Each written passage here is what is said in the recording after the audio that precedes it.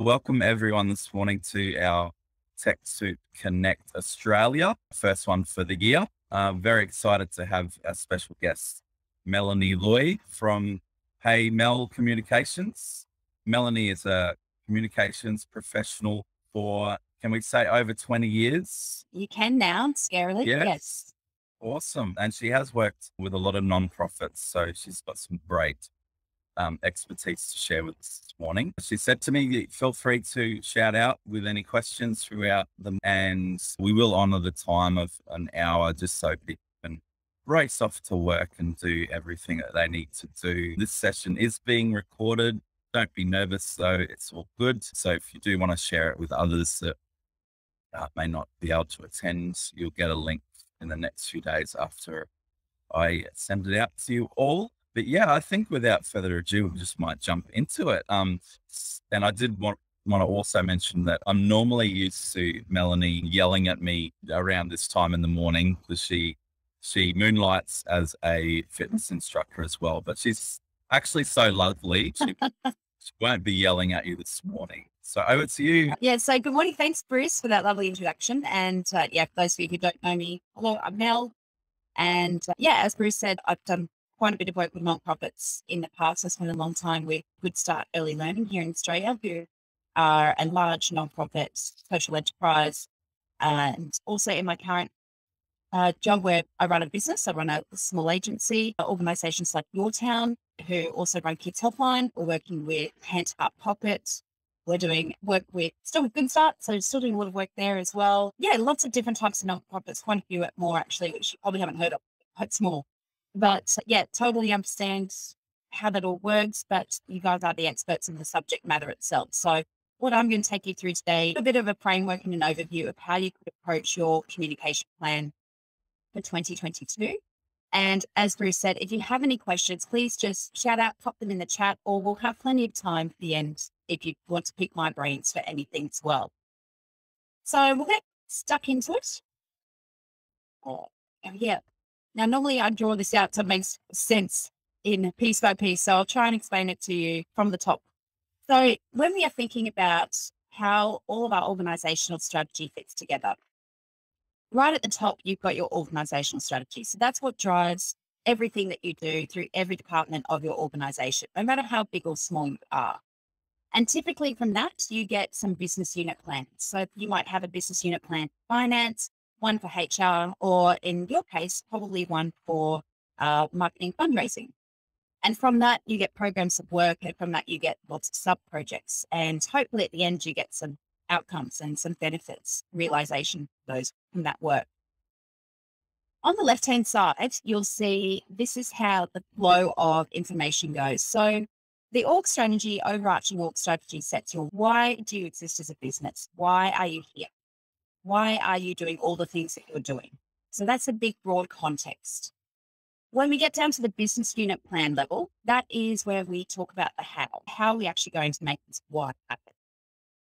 And then we get down to the program and the projects level, and that's all about the what. That's the tactics, that's the things we roll out, the campaigns we roll out. From a communication point of view, you will have a COGS plan that maybe sits right at the top there that explains your organizational strategy. You may have one for your business unit plan. Maybe you've got one for your programs and projects. So just be interested in the chat. What are you likely to use a communication plan for? Is it for your own campaign? Is it for your business? I'm just really interested to know, how are you planning to use a communication plan? What would you need it for? Is it for a particular project, or is it broader than that? Is it going up those levels? Just pop in the chat. What are you likely to want to use a comms plan for? Campaigns and overall picture. Yep. Thanks, Bruce. Georgia or Ellen, you go into the chat. What would you likely to use one for? Awareness. Okay. So the awareness of the overall organization. Campaigns. Okay, great. Thanks, Peter. No rushing plans, always great. Plus campaigns. Okay, awesome. So we've got quite a few levels there, which is great. Campaigns is the main one for us, but keen to develop an overarching awareness strategy. Brilliant. Okay, so absolutely is, what I'm going to show you this morning will fit the bill. It's just a matter of thinking about where you fit in, what kind of level you're sitting at with your communication strategy. On the right-hand side, you'll see we've got proof points. So as we start to roll out all of these plans throughout the organization and we get to the bottom, we should start to now have some benefits and then some proof points. And we start to communicate those as we work back up through the organization. So there's not just the communication out to your donors, potential donors, partners, all those sorts of people, but there's the communication back in as well to help generate morale and engagement and show people, look, we're achieving things. We've got all these proof points from all this work that we're doing through our strategy. So there's a lot of stories that can be told by what your business is doing at all levels of the organization. And those stories are, as I said, are really important proof points to show your partners as well, show your corporate partners and your stakeholders that you are achieving things, that you have a plan and it's working. And building that kind of confidence in your business or your organization not only helps build a really good reputation, but helps inspire and motivate people to want to continue to support you. So I always say a good communications plan relies on a good project plan. And what I've seen far too often over the last 20 years is people coming to me and saying, I need a communication plan for this campaign. I'm like, okay, where's your project plan? I don't have one. I just need a comms plan. I can't write a comms plan unless I know what you're trying to achieve as a project. So your comms plan is one of the supporting plans for your project plan. It relies on the project plan to tell us, okay, what are the key milestones that you're going to hit and when? Who are the key people that you're going to be targeting? What are some of the roadblocks that we need to be aware of? All of those things. So your project plan for your campaign or your overarching strategy will set the tone and it will set the key milestones. And then all of these other plans fall off it. So particularly if you're an organization going through a lot of change, which is largely what I deal with, sometimes you'll have a change plan and then you'll have training plans and leadership plans, all those sorts of things. Likely for the work that you guys are doing, you'll have your project plan, but then you'll just have that comms plan that hinges off it as well. So again, just trying to paint a picture of all the pieces and how they all come together, just to set the tone for some of the things that will be helpful for you when you're going forward with your communication planning. Now, the thing with a lot of what we're doing, if you think about communications, campaigns, all those things, at the heart of it is change. We are wanting to change people's behaviors, change people's way they think, change the way they think about you and your organization. So change is really at the heart of most communication. Now, again, this is just to give you a bit of a framework to understand that communication is just part of change. It's a really significant tool in that toolbox, but that alone won't get what you need. So if you think about it, one email is not going to change behavior. What are all the other activities that you're going to have to do or get other people in the business to do in order to make that change happen?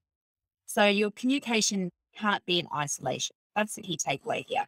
If you want to change hearts and minds, you want to change behaviors, you're going to have to think, what else? Outside of communication, what else do we need to do? So again, communication is very powerful and can give you a lot of information, can get you a lot of traction, but it's not the only tool in your toolkit if you want to lead change. So while we're here because it's comms planning, and the better the plan, the easier it is to create everything that you're going to do. So that's why it's always best to start with a plan. I understand that we're all under time pressure and sometimes we just need to get stuff out. But if you have a plan set up at the beginning, it's going to make it much easier for you to actually roll out those comms and react quickly when you need to react quickly as well. So I'm just going to pause there for a minute. When it comes to communication planning, what do you think is the most important thing? Is it why or is it who? And again, if you just want to type in the chat, do you think it's why or who? It comes to starting. Bruce reckons who? Who are you? Saying who? Kristen? Oh, Ellen's on the fence. Why? Anyone else have a? Okay. I would argue that we start with who. When you know who you're talking to, it tells you why you're talking to them. So always starting with who are you talking to? Knowing your audiences intimately is the best way to reach them because your why will be different for each person, different for each audience. So once you know who you're talking to, you can then go, okay, what's my why for them? Or what's their why to be talking to us? And from that, you're able to develop your key messages. Similarly, once you know who you're talking to, you can work out how you're going to reach them. Because again, every audience will have different channels, different ways they prefer to be communicated to. So then once you know your how, you can work out your channels and the voice that you're going. Are you going to leverage the voice of an ambassador? Are you going to leverage the voice of your CEO? Who is the best person to reach the people that you're trying to reach? Whose voice is going to resonate with them? So again, understanding your audience is absolutely critical before you even get into this work. Now, how you can do that? This looks a little complex, but it's actually not. It's a nice, easy way to figure out who it is you're talking to and how you're going to approach them and how much effort you're going to put into that communication as well to get bang for your buck. Across the middle there, we've got our influence axis, and up the middle, we've got your impact axis as well. So what I mean by influence, that's the amount of influence a person will have over the change that you want to see. So how much can we, high influencers are the people that we want. We know it from social media.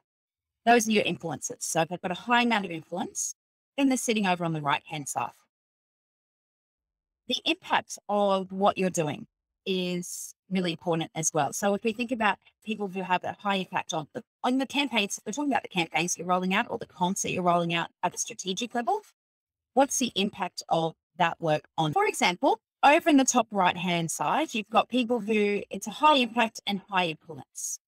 Those people probably your CEOs, your leaders of your corporate partners, your senior leaders in your business, because all this work has a high impact on them in some way, whether that's the effort they have to put into it or whether it is the partnerships and the money that they put into your business, all those sorts of things.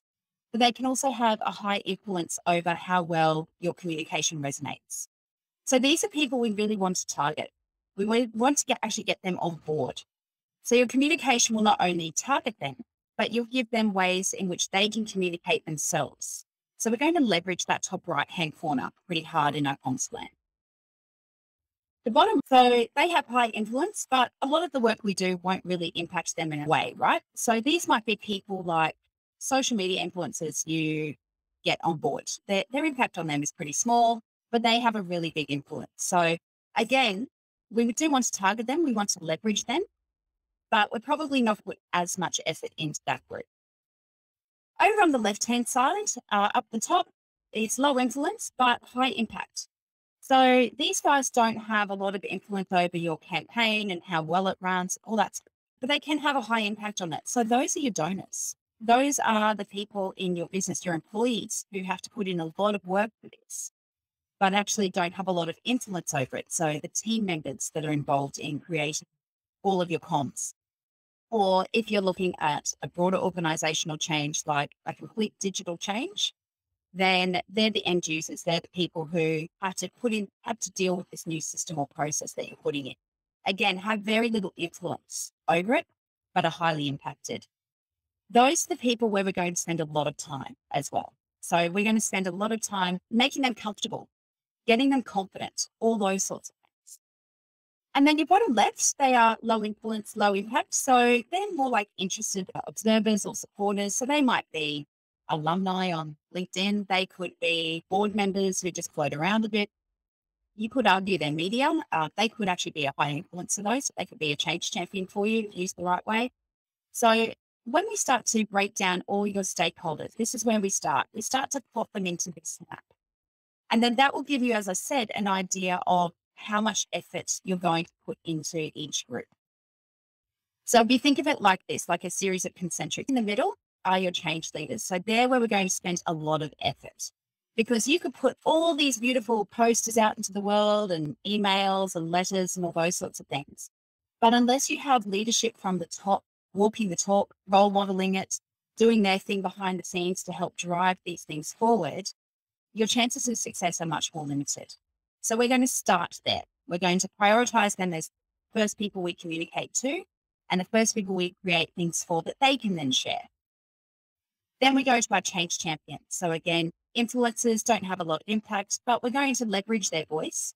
So they need to feel like the change leaders. They need to feel like they're getting in first, that they're not hearing about this through the radio. They're not hearing about it through a poster they saw at a bus stop.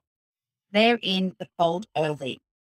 That's really important from a stakeholder engagement point of view, because you want to keep people on board. A lot of communication work is about relationships and building those relationships, keeping them really strong.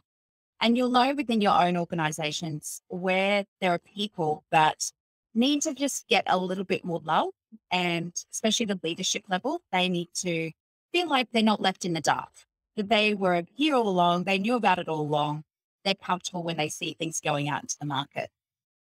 So these guys we do need to give a bit of love to, not only to prepare them, but also for the sake of the relationships that you need to build with them.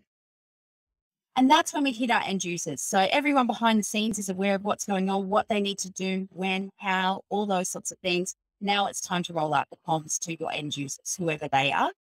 And then those interested observers. So again, that might be just the annual report to your social note holders or people like that, where you go, this is what we did this year. So it can be very high level. And the other thing to note is as you move out of the circle, your channels of communication will change. Your channels will become more broadcast and less two-way. So right in the center there where you need to influence people to help make your communication plan happen, you're going to be putting a lot of two-way communication channels into those two circles. But as you pull out, it's going to become less two-way and more broadcast. So you're understanding your audiences and you know who you're going to target and what kind of influence and impact they have, which is brilliant. The next step is to understand, after you've done your who, is to understand your why. And anyone who does any of my training courses will know I bang on about these three things all the time. So be prepared. Know, feel, and do. What do you want everyone to know? What do you want them to feel? And what do you want them to do? And this is really important because we're pretty good at the know and we're pretty good at the do, but where we often fall down is the feel. And in industries where you guys operate, so nonprofits, that feel is absolutely critical to drive and inspire people. So for example, in a plan, you might map it out this way. So who are our end users, the biggest impact on them? Who are our influencers and who are our supporters, the people that we require input from? So I've lumped in change leaders into that sort of group. And down the left-hand side, you'll see your know, feel, and do. Again, there's no one-size-fits-all approach in communication planning. You have to target your outcomes to each audience group. So from a donor point of view, this is just an example. What do we want them to know? We want them to know that donating to our organization will save lives. What do we want them to feel? Connecting to the cause, inspired, motivated, emotional. Maybe another feel there is we want to feel like it's easy for me to donate. And what do we want them to do? Donate monthly. So that clear call to action. At the influencer level, we want them to know we have a new campaign. This is what we're doing, blah, blah, blah. What do you want them to feel? That they're a critical part of helping to change people's lives, that they're inspired and motivated. They're well supported to be able to do the work we want them to do. So if you think about, I'm not going to go through all three of these, but if you think about the feel there, if we want influencers, for example, to feel that they're a critical part of helping to change people's lives, that they're inspired and motivated, that they're well supported, what are some of the things we might do through our communication to help them feel that way? How does that change how we communicate with them? Instead of just saying to them, we have this new campaign and we need you to do these things on this day. That's not really motivational, doesn't really speak to their feel. So what could you do through your communication that would help them feel that way? Any ideas? And again, you can come off mute or pop them in the chat. Mention that they're critical success, that they're needed. Yeah. Yeah, I guess it's similar. You could say something about the impact that they will have, like highlight just the change that they could create. Yeah, exactly. Yep, absolutely. So target that, what the outcome you can achieve as an individual. Yeah, brilliant. Playing to their ego a little bit doesn't hurt either. So from a messaging point of view, brilliant. From a channels point of view, you'd be having more two-way conversation with them. You wouldn't just send them an email. You want them to feel special. So you'd set up a meeting with them. You'd offer some one-on-one time to talk them through the campaign, those sorts of things. Peter's written, put a face to the impact case studies. Yeah, absolutely. Share some case studies with them. Brilliant idea. Again, those really heartfelt things that make them feel inspired and motivated. So you can see that when you start to map out your feel and do, that feel part is so critical to actually having resonance with your communication. You're not going to reach people if they don't feel anything, because nobody cares what you know until they know that you care. They just don't. So you can, as I said, you can send out 1 million emails, but unless you focused on that feel, all it is a call to action. with nothing behind it to motivate and inspire. So we've done the who and we've done the outcomes. And now it's talking about the what and the why of your actual communications. Typically, what I've seen in a lot of the comms plans I do and the ones I review is we typically have some high level key messages, and that might be for your campaign or for the overarching strategy for the business, about the business, those sorts of things. And then you're going to drill down into more specific key messages. You might do that by audience. So I've definitely done that before, depending on the comms plan I'm writing. So I might have a set of key messages for my end users, a set of key messages for my leaders, all those sorts of things. It'll be exactly the same message in terms of its core, but the way you write and package that message will be different for each audience group. So I think about key messages, starting with the why. So what's the reasoning? Why am I asking something of you? Why am I asking you to change your behavior or to think differently or to feel differently? So what is the reasoning? So if you think internally, if you were rolling out a campaign and you're communicating to your staff about that campaign, the why might be because we feel like this is the best way forward. We've done the research, et cetera, and we believe this is the best way for us to do what we need to do. Whereas the why to a different audience group will be quite different. So what's the reasoning? The next is the benefits. What's in it for me? Everyone's about the WISM principle. What's in it for me? So from a donor point of view, well, what's in it for me? Maybe it's just good feels. Maybe some people are okay with that. But your corporate partners will want to know, what else do I get from this as well, apart from just, turn up at events and can my CEO cut a ribbon or that sort of stuff too. From a staff point of view, what's in it for me to have to change the way I do things? All those sorts of things. But the benefits are really crucial. The benefits are your compelling case for why. They're a compelling case for a change of behavior. And then there's that personal connection. So winning hearts and minds. This is the case studies you talk about. This is where you reach out to people in your business and say, your team made this happen. And so it's connecting to the person's role. It connects to their team. It connects to their values, more importantly. So a lot of that personal connection messaging is around values, very much value-based. And then if you are very much focused on the internal comms more than the external comms, then having messaging around the strategic link is important. So being able to, for employees to be able to see a line of sight between what you're talking about and the strategy. That's really important because we know research tells us that when employees can see a line of sight between what they do every day and the overarching goals and purpose of the organization, their engagement improves. So when you are developing a communication plan, not only should you be thinking about the external audiences, but the internal audiences as well, and how you can amplify that and show that really strong connection to strategy, because it's great for engagement. So when I think about key messages, this is my little model I like to roll out when I'm trying to coach people through writing their key. This is what I call the key message spectrum. On the left-hand side, you've got the cold, hard facts. So there's no context, there's no acknowledgement of feelings or, what people are going through, all those sorts of things. There's no personalization to it. It's just very high level. This is what's happening. And there's no why a lot of the time. It's literally just facts. But on the other side, you've got all spin. So this is fluff. There is no facts. It can be confusing to understand what it is you want from me or what it is you're trying to say. It can be frustrating for people because they get frustrated. They don't know what it is you're talking about or why are you communicating to me? Why have I received this? And it can be quite patronizing when you stick at that end of the spectrum as well. So what we want is a nice cushy spot in the middle where we actually position that. Yes, we have a little from column C. Column B is where it all comes together. That's where you do talk about facts. You talk about the case studies. You talk about what people achieve, statistics, all that sort of stuff. But you position that in a way that makes that case for why. It's personalized facts. It's a clear call to action. And that's where we bring in the elements on the previous slide around the hearts and mind piece as well. So the challenge I've seen in some nonprofits that I've worked with is they do tend to skew a bit too much to the right.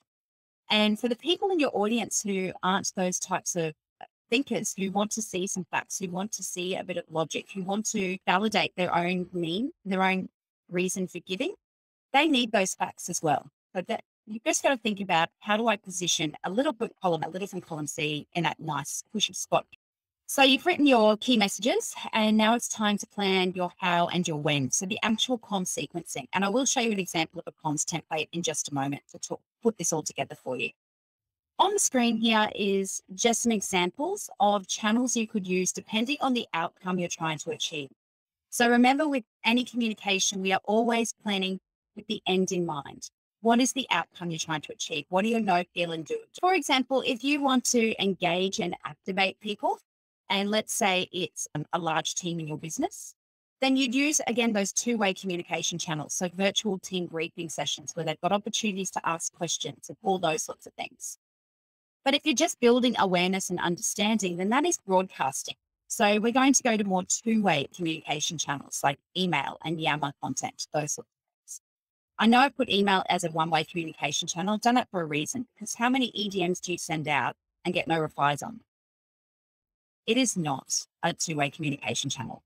It might be a two-way communication channel for one or two individuals, but otherwise it doesn't work that way. So again, thinking about what are you trying to achieve? And then what are the best channels to be able to reach that outcome and reach the audiences that you're talking to? So again, just examples, and you will get copies of the slides. I'll send them to Bruce as well to send out to you, so you don't have to write everything down. But again, just examples and your channels in your organization better than I do. So and then that brings us to timing. So we've got channels, how we're going to do it, timing. Using data to understand the best times to reach people, particularly through your digital channels, is absolutely crucial. So I'm sure a lot of you are doing this already, where you pop onto your Instagram analytics and go, okay, most people are reading our content at 9 a.m. on a Tuesday. Great. That's when we're going to post stuff. Or we know that people are hopping onto the internet at work more likely at 10 a.m. on a Monday. Cool. That's when we're going to post some things that we need them to share, that we need them to advocate for. So again, use that data. Try and mine the data sources and understand when is the best time to reach people. But also just use a bit of common sense. So sending something last thing on a Friday, probably not a great idea. You're not going to get a lot of traction. People are checked out emotionally, perhaps physically. So they're tapped out for the week. So just using a bit of common sense around your timing. But also in terms of your timing, this goes back to your project plan. What are some of those key milestones or Wednesdays that are in your project plan that you need to align your communication to as well? So when it actually comes to writing your communication, I like to call it the 4 C's of good communication. And the first one is connected. So connected means context. It means people are able to connect themselves to what's going on. It means they're able to connect themselves, their line of sight to the strategy, all those sorts of things. They have an understanding of how this all fits together. So your communication helps to bridge some of those gaps in knowledge. Concise. You've all seen the too long, didn't read. We've all had those emails that we think, yeah, whatever. Yeah, that's cool. Text messages. I get a text message too long. I don't read it. I'm like, just tell me that in 2 words. Tell me it in emojis. So being concise is absolutely important because people have short attention spans. They have a lot of channels. So you've got your Facebook Messenger going up, WhatsApp, SMS, all those things. So you've got to cut through the noise, and the only way you're going to do that is by being short and sweet. So again, while it's nice to have these beautiful case studies, think about how you can make them concise so people will actually read them. They're not going to read a 3-page email, but they might read a couple of paragraphs. Now, the challenge with being concise is maintaining a really good tone. So again, we've probably all seen the emails that were too short and came across as blunt or rude. And that probably wasn't the intention, but the tone was lost by making them too short. So your challenge as a communicator is, how do I marry up the need to be concise with also the tone that we want for our brand, whether that's approachable, personable, those sorts of things. Clear. Clarity in comms is absolutely key. What is my call to action? What do you want me to know? What do I need to do? Why are you writing to me in the first place? So having those clear signposts throughout is really important. And you being clear yourself on what you want when you start to write. And finally, considerate. So again, this is a bit of hearts and minds piece, but being considerate of what else is going on in the world, of the audience that you're targeting. People in business have been through a lot of change. So if you're communicating with a particular team, you might say something like, I know you guys have been through a lot of change lately and I'm asking you for more. But it's just acknowledging people's feelings, acknowledging their context so they feel heard. And as I said, playing to their values. Now, again, when it comes to planning your communication, it's important to think about the fact that no two people are the same. We've all got different learning types, different thinking types, different personalities, and our communication tactics need to reflect that. So I'm just going to go through a few different ones now. So what we know is the majority of people are visual thinkers. So it's about 65% of people are visual thinkers. And then you've got a fairly sizable chunk who are auditory learners. And then you've got some people who are a bit of both. Just in the chat there, tell me, do you think you're more of a visual learner? So you like to see diagrams, you learn from pictures, you learn from video, or are you more of an auditory learner? You learn from listening. You remember what people say. But later on you can say, oh, I remember in that lecture she talked about blah, blah, blah. So Chris said you're a visual person. Yeah. 100% visual. Yeah. You're making my case in points. Need vote. Yes. Lisa, more towards visual. Okay. Yeah. That surprised me, Lisa, knowing what you do for a job, that you're a bit of both. Yeah. So again, case in point, you know that our audiences are mostly visual learners, but also there's a sizable chunk that are auditory or a little bit of both. So thinking about our visual learners, the way we're going to reach them is not through dot points. It's not through long written lists. It's going to be through visuals. So flow charts or tables or diagrams to help describe processes or changes is a good place to start. So if you're talking about a donation process, for example, how do I donate?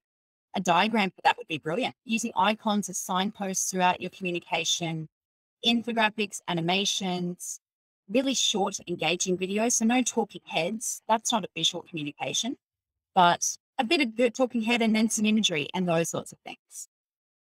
If in your written content, use lots of subheadings and white space to break it up to really appeal to those visual thinkers. And then for our auditory learners, things like podcasts, they're brilliant. The auditory learners love that stuff. Videos and animation with voiceovers. So simple video, but has really good voiceover, really good narration. Presentations, Zoom and FaceTime calls, those sorts of things are the things that those people really hinge off. Now we've got our strategic thinkers and our detailed thinkers. So our strategic thinkers are the big picture thinkers.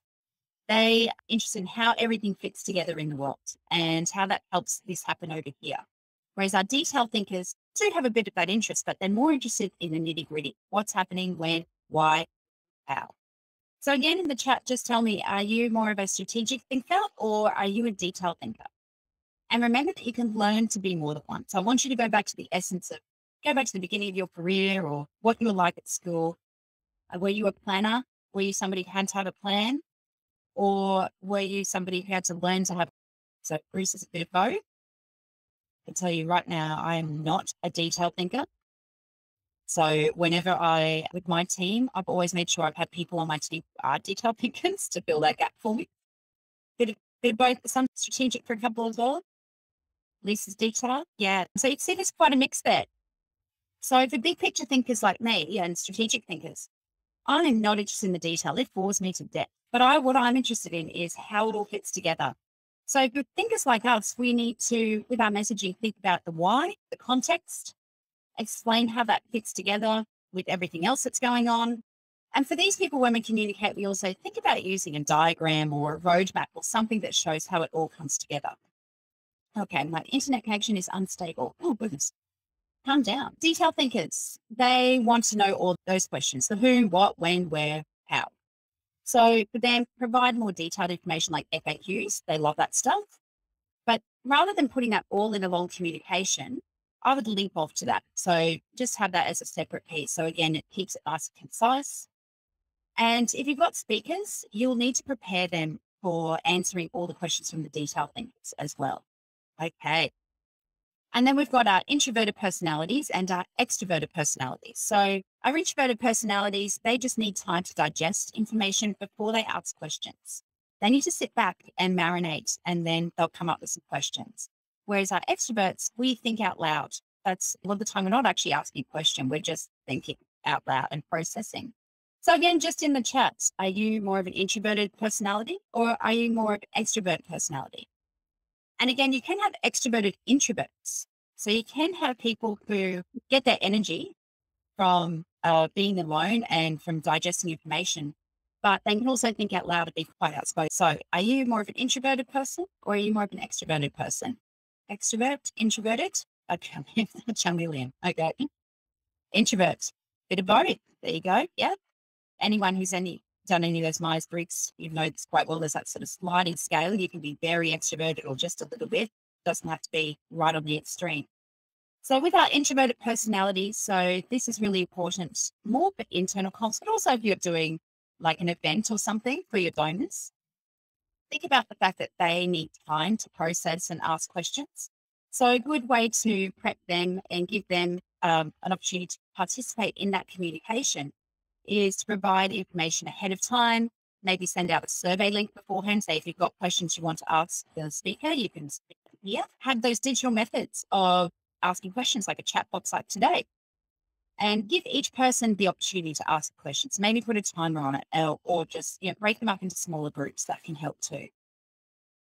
Extroverted personalities like me, the challenge you have with us, we suck the oxygen out of the room and it doesn't give anybody else any time. But also the introverts are then on the other side thinking, would you just shut up? So we need to keep the extroverted personalities feeling like they've been heard without them taking over the conversation. So again, thinking about events and those sorts of things, you will need to communicate with enthusiasm and energy in order to engage this group, because that's what they feed off. They feed off the energy. But set aside some time for small group brainstorming. That's what they're good at. They're good at thinking out loud in groups and ideating that way. But doing it in small groups helps to control the conversation and give everybody more of a chance to speak. And to offer frequent opportunities for questions, because they will have them and they'll just blurt them out loud. They won't be thought through at all. We don't think through first, we just ask. But you need to offer those questions again, there's plenty of time for them to ask questions. As I've said there, though, just consider some guidelines around question time. What does that mean? It means that we have to have an omni-channel approach to your communication. There's not going to be just one channel with one message. You're going to need to use multiple channels, repackaging the message in different ways to reach different types of people. These are just examples here. You've got podcasts, you've got emails, you've got video conferencing, all those sorts of tools are available to you.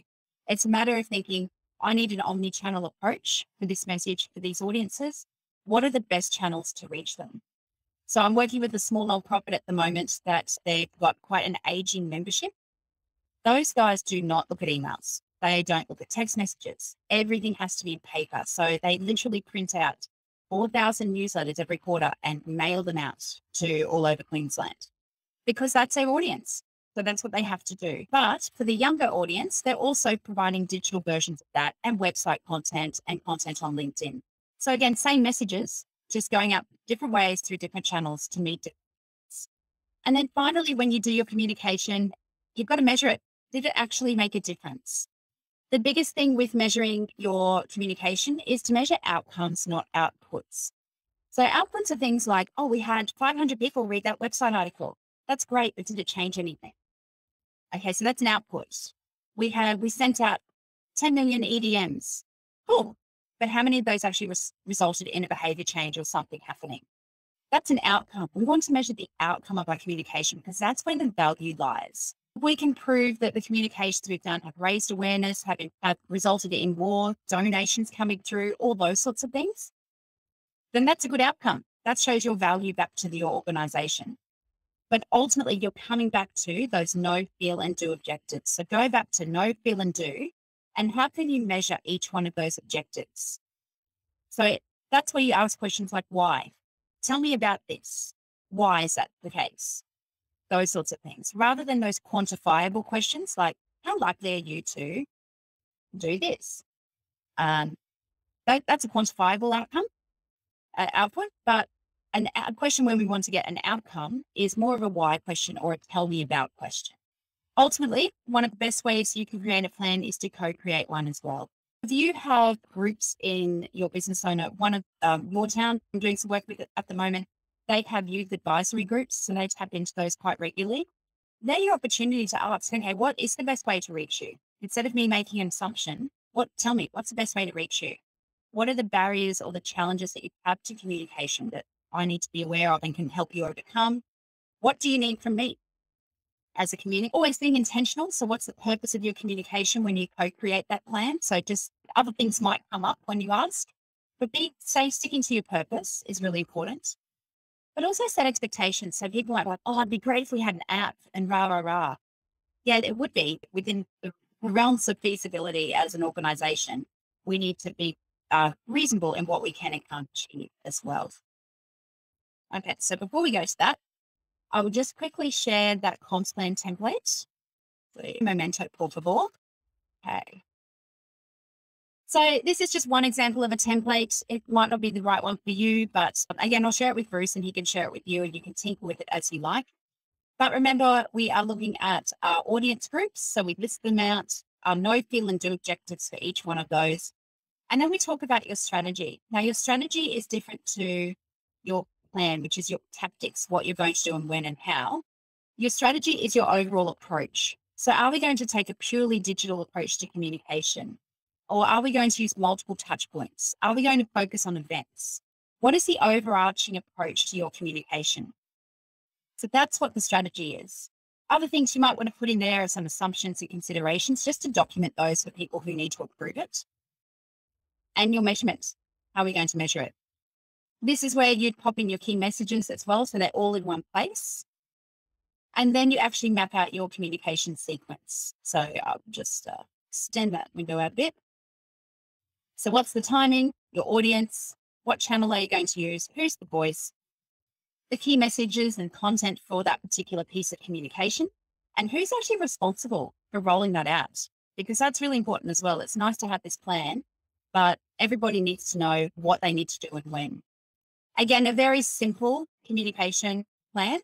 I've got much more detailed ones for massive change projects, but for the purposes of what most of us need, this should fit the bill. And this can change. This can, as you measure things and find things out, this should change because, again, it's continuous improvement. But again, it's a good place to start to just map out who am I going to talk to, when, and what am I going to say to them, and how am I going to say it. I'll open up to questions now and then flip back over to the slides just to finish off. So does anybody have any questions, comments, something they've seen that's worked really well, or something they've seen that worked really got me for 15 minutes to pick my brains? Mel, I love a good tool. I love a good technical tool or hack. Have you got anything that you love to use when you're putting together a real complex communications plan? Is there a go-to tool that you use? Probably not so much. The plan itself is a lot of thinking and a lot of documenting the tactics. When it actually comes to rolling it out, it's tools that you guys are probably already using. Things like Canva, Grammarly. If you're not already using Grammarly, definitely look into it. Definitely from a proofing and editing point of view, that's an awesome tool. Hootsuite, all those tools that help just manage the actual flow of communication. But when it comes to the actual planning, you've definitely it's definitely more about a thinking exercise and a stakeholder engagement exercise as well. So it is a human effort, unfortunately. Any other questions?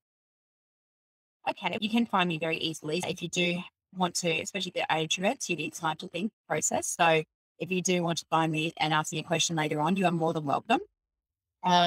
Just want to bring to your attention that we are running a series of masterclasses. We had our first one a week and a half ago that was on strategic storytelling. And you might notice a familiar name here. On the 29th of March, our wonderful co-host Bruce Neen is running our masterclass on how to communicate to reach hearts and minds. And tickets are $49, but all the profits are donated to a charity, the presenter's choice as well. And if you do go to one of these events, you get a 20% discount off the next one. The next one is how to write a winning grant proposal. So if that's something that you're interested in doing, if you're a sole trader or a small business and you want to apply for government grants or philanthropic grants, or even if you work within a nonprofit and this is a skill that you'd like to have and you don't currently have, this would be an awesome event for you. And for you guys, I'm offering a 20% discount code as well. So if you use the code grants at checkout, you'll get 20% off. If you can't make it because the time zone doesn't work for you, if you do buy a ticket, you will be included on the post-event email with links to the video recording, the audio recording, and all the resources that we do in that session as well. Yeah, I'd love to have you there. And I do think, particularly for those of you in NFPs, this will be a really good. I'll hand back over to Bruce. That was amazing. We've got 9 minutes left. Have we got any questions? I'm sure there's got to be one. One more question. Dorothy Dix. Question. I'm sorry. Yeah. But just off the cuff, what do you think the biggest mistake maybe nonprofits make with their communications? Too much fluff. Quite honestly, too much fluff. Again, you are reaching hearts and minds, and I totally understand that.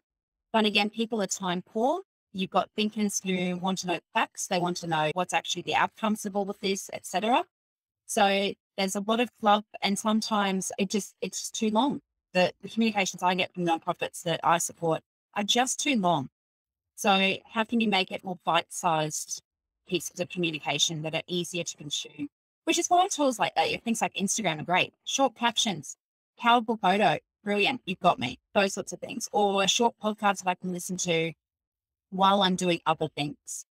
So people are very time poor, and I think in our quest to get as many people aboard as possible, we can overdo the fluff in our communication, which does you a disservice. And it's also just a lot of your time that could be spent doing other things. So, And is that in donor communications, Mel, that you receive, or just general? definitely in donor communication, but I've seen it internally as well. Too much Yeah, fluff, okay. not enough substance. Yeah. And again, that's frustrating for people because they're just, you get those emails where you're like, so what? Why did I receive? I thought what I might do, given we do have a little bit of time, is maybe show you an example of a completed communication plan. Maybe that would be helpful. I'm just finding one that I'm allowed to share with you. Let's have a look at this one. Sorry, I'm just finding one off the top of my head. Oh, I know. Okay. So one of my clients is they are a nonprofit. They run an aged care, a lot of aged care homes around Queensland.